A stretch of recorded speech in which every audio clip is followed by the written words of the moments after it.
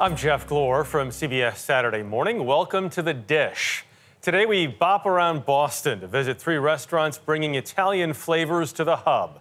We'll meet the unofficial mayor of Boston's Little Italy, who's preserving Italian traditions and fulfilling his late immigrant father's dream of owning a restaurant. Then we meet a renowned chef and author whose love of fine dining started on a first date. But first, we meet Chef Douglas Williams. After gracing kitchens from Southeast Asia to Europe, he settled down in Boston with his restaurant, Mita. Translating to generosity, Mita's portions and hospitality exemplify exactly that. Dana Jacobson visited the Roxbury neighborhood to see for herself. We have gnocchi cacio e pepe, just cheese and butter, lasagna. If Chef Douglas Williams' eyes light up at a table, pakri bolognese, roasted chicken over orzo. It's because dishes like these combine his twin passions. Bucatini alla matriciana, spaghetti con pesto. Hospitality. But I want to split the recipe. And teaching. What do you love about making pasta? What do I not love about making pasta? I mean, it's like Play-Doh, the sandbox, and the kitchen table all in one. And to be able to teach that to someone and to see that spark happen, that is the key. Parmesan, nutmeg, salt, and pepper. Okay. Just gonna add that to the bowl. Williams asked if he could share that spark with me. All right, so now you just want to bring it up from the bottom. There you go, just like that. Bring it up from the bottom and just fold in gently.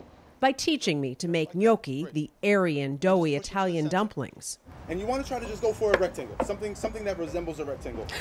Okay? In a matter of minutes, his mission is accomplished. Just like this. Lovely, lovely, lovely, perfect. There we go. This is so awesome. You just give them a little bounce. Now we're going to make gnocchi cacio e pepe. Douglas Williams traces his passion for hospitality to his childhood in Atlantic City, where his father worked as a chef and his mother as a waitress on casino floors. He credits a 5th-grade teacher for his passion to learn and pass knowledge to others. It was a sense of enlightenment, finding out about Europe and finding out about what Africa may be like. It's just a magical sense of almost euphoria. But as a teenager, the euphoria was tempered by a chronic illness, which unexpectedly turned out to be a gateway to his culinary future. Being diagnosed with Crohn's when I was 16 obviously was an extremely formative time in my life, not knowing which direction to go. When you're 16, you want to eat pizza and burgers with your friends and lots not of care, cereal. right? And lots of cereal. Once that happened, I immediately grew up and realized that I need to start liking mushrooms. I need to cook eggs perfectly. I need to be open. And that allowed, obviously, the floodgates to open up and everything changed for me. After high school, Williams said while he wasn't set up to go to college, he did have something else in mind. I knew I wanted to go to cooking school and immediately start to travel. And in cooking school, I got to visit Vienna, Austria, which completely changed my life. Why? Well, I got to see Europe and see a Michelin star restaurant for the first time. One of my passions is classical music. And to see a place where Mozart played with no speakers and to feel the reverberations come through your body. I remember crying. I remember feeling overly emotional. And I said, I want to repeat this. With that, Williams began a journey to kitchens around the world, from Southeast Asia to Boston and then New York at Chef Paul Liebrandt's Michelin-starred restaurant, Cortone. New York was a dream.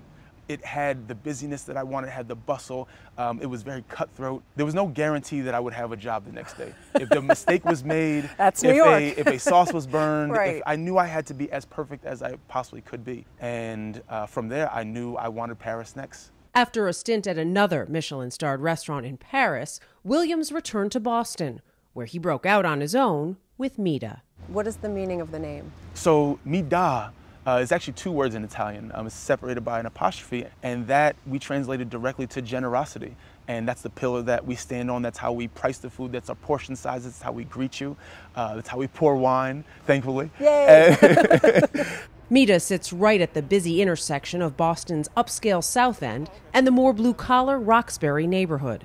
Cheers. Cheers. Cheers. From afar. From afar. It's earned Williams acclaim as the only black chef-owner in Boston fine dining. But he hopes his mostly Roman-style eatery is known for being accessible to anyone who can use a fork. The pasta, the difference of a homemade pasta is everything. It is. Would you like some of the gnocchi? Of course. Homemade? Of course. There we go. Thank you. Oh, give me very full. This is why I did not need to eat lunch today. Along with chef and restaurateur, the titles Williams is most proud of are husband and dad. His two boys, not unlike himself at their age, the perfect pupils. Your life as it is now, is this what you as a little boy thought that it would be? Tenfold. This is exactly my dream. Even more so. Again, I just feel incredibly lucky and fortunate and blessed to be in this position and be cooking food that I love and still ultimately get to teach. How could that not be a dream? Up next, meet the so-called mayor of Boston's Little Italy, whose empire started with a simple sandwich. This is The Dish. Entrepreneur and restaurateur Frank DePasquale injects Italian flair into all of his business ventures, which range from bakeries to hotels. His restaurant, Il Panino, started as a simple sandwich shop and grew into much more. Dana Jacobson met him for a bite in Boston's North End.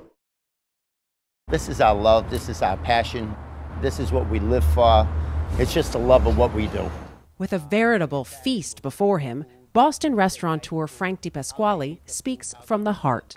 I wake up, I can't wait to see a new dish that the chef is making. I can't wait to see the smile on the customer's face as they're sipping their wine or eating the food or saying something nice on the way out. This array of favorite DePasquale Ventures dishes includes zucchini pasta with provola parmigiano and reggiano, margherita pizza with hand-crushed tomatoes, gnocchi alla sorrentina, even a signature espresso martini. But DePasquale sets his sights on the simple sandwich he says started it all. Homemade prosciutto, the Parma, buffalo mozzarella, tomatoes, vine-ripe tomatoes, extra virgin olive oil, a little bit of basil. My first restaurant is named under that particular sandwich, and we started it as a panino and we turned it into a trattoria, which happened in 1987, which is I think about 34 years ago. Longer than we want to remember, yeah. And here we are today. DePasquale's father was the first to dream of building a food business here in the United States, bringing his family to Boston from San Giuseppe, Italy. The city's North End quickly became home. This is honestly the greatest neighborhood probably in the country. Why? It's because people make places. Places don't make people. All right, guys. And outside of every door, you will see either an owner or a manager greeting you, loving you, hugging you. My father was here all the time, making sure that Naples won the soccer match of the week. And we had espressos here, and he would buy me a little Toroni and or confetti. And I was always by his side from when I was 4 years old till the day he passed away. Just 15 at the time of his father's death, DePasquale says that's when he became the man of the family. After college, he launched his first business, a shoe store. I didn't like the fact that I had to sit there all day long and size people's feet. Right. And so I said, you know something, my real passion is food, so let me get started with food. That's when that first North End restaurant, Il Panino, came to be. This started off as a simple sandwich shop. DePasquale traces his culinary yearnings to his trips back to Italy. Most of my friends, they'd be looking at the beautiful girls at the beach, but I spent most of my time in kitchens and restaurants because that was my passion, to watch the pizza man, the way he slapped the pizza, how he turned it in the pizza oven, how he crushed the tomatoes by hand. I watched the people make the zucchini pastas, the mothers make the gnocchi. It was a passion, it was love, it was everything that I always wanted to be. It's those Italian traditions that DePasquale has brought to each of his restaurant ventures, like homemade buffalo mozzarella and fresh-baked bread. But it's more than just the food. I always wanted to be the best, and I always say it in all my meetings, people don't remember who comes in second. So my strive was to be the very best restaurant that I could be, and I hired the right people to do the right job. You brought chefs over from Italy. I brought chefs over from Italy, and a lot of them ended up staying here. A lot of them ended up marrying here, and a lot of them ended up never leaving again. And they're still a part of my team. A team that has a huge footprint in that same North End DePasquale first wandered in as a child. And in some ways, not much has changed. We start every morning at my coffee shop. We have our espresso or cappuccino, and we talk about last night. We talk about our food. Like I said before, this is the greatest community in the country. We help each other with menus, we help each other with buying. If someone runs out of a certain product, they could definitely come to my restaurant, or I could go to their restaurant. Frank, that seems so rare to me because you are competitors and you're right next door, that you would help each other in that way. But competitors bring up our game, so we all become a little bit better. The unofficial mayor of the North End, DePasquale, would be the one to find the positive spin. He's also the one that, even in tough times, is trying to look ahead. How old are you? Oh, do I have to say? You don't if you don't want to. It's 68. Do you ever going on 55? I was going to say, do you ever see not working at this pace? I think with the espresso martinis and the espressos that I have every single day, which is usually about 5 or 6 of them, it keeps me going, and I think I'm going to try to hit that 100 someday. Also, can I say cheers to that? Cheers. Cheers to that. Cheers. And as we toast that future, DePasquale can't help but turn to the past in reflecting upon all of his success. If you could have this meal with anyone past or present, who would it be? Oh, wow. Wow. I think it would be with my father. I think my father, Joseph, he had the vision to come to America and give us this opportunity. And I'm not going to waste it. Up next, the unexpected way this Boston restaurateur fell in love with the culinary arts. Karen Akunowitz, a James Beard award-winning chef and author of the cookbook Crave, has 3 restaurants in Boston. Dana Jacobson learned her love for cooking began with a desire to impress a first date. Chef Karen Akunowitz leaves a bit of herself in each dish she creates. It's not necessarily something you see, but it is certainly something you taste. The spice right away. The sumac. Oh my God. Citrusy, salinic. Wow. Take her chicken under a brick. This is kind of a culmination of everything I've learned cooking, really taking all of the flavors and the ingredients and technique and kind of putting them all into this dish that I love. Then there's her hand-rolled orecchiette. We want them to be rustic. We want them to be imperfect because the best things in life are imperfect, right? Once cooked, topped with sausage, chili, chickpeas, and broccoli rabe. Oh my gosh, and the orecchiette, this is delicious, spectacular. So when you make this, that is your thumb. Like somebody put their thumb into every single one that we make. Okay. And we're gonna press down with our thumb and we're gonna roll this way, making that little ridge around the side. Okay. That's just a bowl of somebody saying, I love you, I love you, I love you. That's how I have always interpreted it. That love is something diners at Akunowitz's South Boston restaurants have become accustomed to. Not just enjoying the food, but as I found out... Okay, Karen, this is the problem. I'm going to try to eat everything. And we're on the first thing we're tasting. I know. Craving it. Her aptly titled cookbook, Crave, features those foods you just can't get enough of. What made you want to put out the recipes? Why not just make everybody have to come here? Because that's the leaving yourself a little bit of yourself on the plate. This lets me share recipes not just from these restaurants, but from the last 20 years of my culinary career with people all over.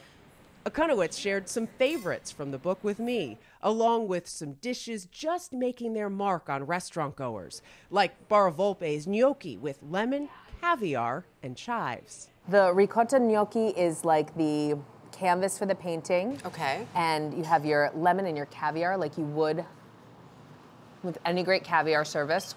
Something creamy, something caviar, lemon, chives. And it is the book, because right now I'm like, I want another bite. I don't want to not have that second bite. Yeah.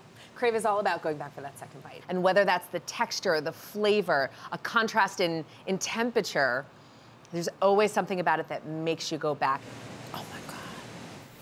The Faro arancini with black truffle topped with orange blossom honey and Parmigiano Reggiano, a perfect example. That's the honey. Mm-hmm. Oh. As is the calamari and shrimp fritti misti. We top them with a condiment called bomba calabrese, which is spicy, fermented chili and fennel and onions. I have a friend who comes here and eats this dish, and he gets one with his meal, and then he gets one for dessert. And that's my favorite thing that's ever happened. Like, mic drop. I couldn't be happier. Akonowitz says those cravings are often rooted in a memory, which I experienced with dessert, a chocolate hazelnut semifreddo with whipped meringue. This is like when my Nutella gelato starts to melt a little bit. Yes. That's what that is. Oh my God. Both and of I'm them. walking in Rome. You are really doing exactly what the intention is. That's what this is. I'm gonna say that from now on. It's like giving you Walking in Rome vibes. Akonowitz seems to derive as much happiness from watching others eat her creations as we get from devouring them. That emotional connection told in the pages of Crave. The first time you were cooking for someone. I was trying to get her to go on a date with me. And I said, well, why don't you come over and I'll cook for you? I'll make you dinner. And she said, yes. And I said, I can't cook. Right. And I went out and I bought a cookbook and I bought a boatload of ingredients and I made pasta puttanesca. I didn't know what I was doing. I didn't know how to cook. But what it ignited for me was a true passion and a love for cooking. And to make a dish for somebody and say, here, I made this for you. She started restaurant work at age 17 in a New Jersey diner, a job she referenced more than 2 decades later when she took home the James Beard Award for Best Chef Northeast. What is a moment like that like for you to get the praise from the community? You're gonna make me cry. I haven't felt that way in years, wow. Wow. Because it is. It's like, Yeah, it's the ultimate. It is the ultimate, and I say this and nobody ever believes me. My spouse said it to me yesterday.